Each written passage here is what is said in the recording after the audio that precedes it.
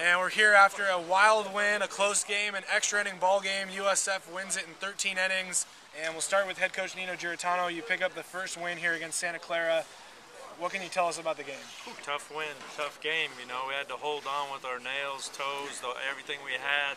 We're up 2-0 and we give up 3 late in the game, and your mind starts to go, oh, here we go again. And then we score one magically in the bottom of the inning, and then we tie it. And they have bases loaded. They have guys second and third. They got bases loaded for the next 4 innings, and we wiggle out of it. Bases loaded, no outs, and Reamer wiggles out of it, makes great pitches.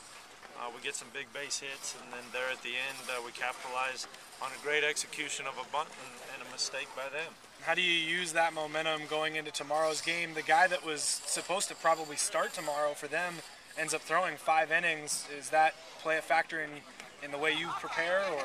Yeah, you know, I think so. I think it looks like it's going in our favor, but we still got to play well. It doesn't matter who you play or how you play. I mean, we got a break by getting him to go 5 innings and weakening, hopefully, their bullpen. But, you know, we had to use a lot of guys, too, and then we got to get a good performance out of Zimmer.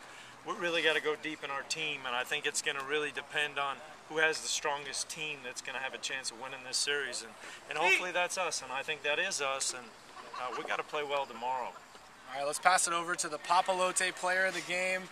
Jared, it was a wild one, and you ended it in wild fashion. A great bunt. They tried to make a quick catch to third. They didn't play catch.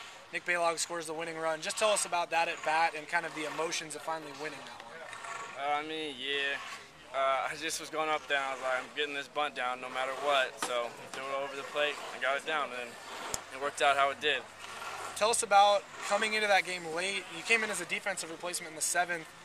To come into a game in what you thought was probably 3 innings from being done, you end up playing almost a whole game yourself. Yeah. You get 3 at-bats, you get a hit, you lay down that sacrifice bunt. I mean, what can you say about your bench's ability to take care of business? I mean, I felt like just coming in, I was going to be efficient to that guy's fastball. He was pretty firm. So like, all right, be efficient to fastball, and then that made me see his off-speed pretty well, and that's what I ended up hitting. So, I mean, just coming off the bench and being ready was just key today. Well, congratulations, and good luck the rest of the way. All right, thank you. USF wins a wild one here. Game 2 tomorrow, 3 p.m. from Benedetti Diamond, USF in Santa Clara.